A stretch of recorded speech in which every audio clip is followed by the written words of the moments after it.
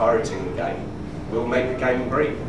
At the moment, we aren't selling enough copies in Greece to pay for the translation of the game. So if we can sell, and this is something that, basically we've got the same problem in Turkey as we do in Greece. People in Turkey want the game in Turkish. And we've been working with the community in Turkey to try and get the piracy numbers down. It's something that I would love to do in Greece as well. If we could sell another, and I'm looking over here because I haven't discussed these figures at all, if we could sell just 2,000 more games in Greece this year, just 2,000 more games in Greece, rather than those games being pirated, then we actually get to the threshold where we would look at doing the Greek language. So that's what the target is. If people want to see Greek inside the game, please go and buy it rather than pirate it. Nothing would make me happier than translating the game into Greek. And this is exactly the same thing that I've said to the Turkish community. Nothing would make us happier than to be able to release a language pack. And so that's where we're at. We'd love to do it, and hopefully we'll be able to at some point. Okay, I understand. Thank you. So let's see if we can sell these extra games. I know we try. We have another obstacle, which is the English pack. Is the English pack. Okay.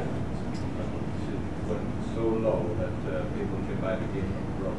Again, it's something, you know, we don't set the pricing, but when it comes to the Greek version, this is something you won't want to hear. But I actually see how many people have registered the game in Greece. I don't actually get to see actual sales figures in Greece. So, you know, if we get those people registered in Greece playing the game, then we'll do the Greek version. But we'll only have the Greek language in the Greek box version next year. So that will help you as well. That's if we get the targets. For sure, if we have the Greek language, that will sell a lot more. Okay. And there will be a lot less piracy. Okay. There will be a lot less buying from abroad. But you can tell that there's a in England we call it a chicken and egg situation. We need to see the sales to be able to afford to do the translation, and if we do, we then get the extra sales. So hopefully we'll be able to do it. Well, that's the basics of the game. You know, I'm sure most of you have review code by now, and if you don't, is review code still available, or have they all gone out now? No more review code, I'm told. So there'll be box copies of the game from next Wednesday, I believe is the date. There's very, very tight security with the game this year. So it comes out on Friday. I don't even get a box copy until next Wednesday. So the version I've got here is one of the silver discs. Thank you very much for coming and having a look at the game today. I could sit here for the next few hours finding new things to show you, but I'd rather that you found some of them yourself, at least. And yeah, thank you for making the effort to come and for not going to the conference downstairs, which is probably still going on now if you do want to go and discuss teddy bears and cuddly toys.